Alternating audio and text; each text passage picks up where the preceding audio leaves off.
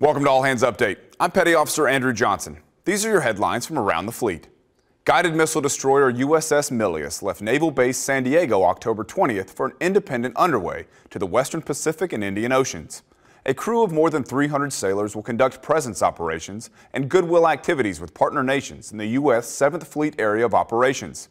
Designed to operate independently, Milius is a multi-mission ship equipped with a variety of warfare capabilities.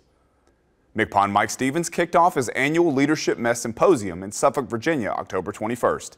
More than 100 fleet, force, and flag-level command master chiefs gathered to discuss current issues, programs, and practices with MCPON and other senior leaders. For more news from the Master Chief Petty Officer of the Navy, visit his page on Navy.mil.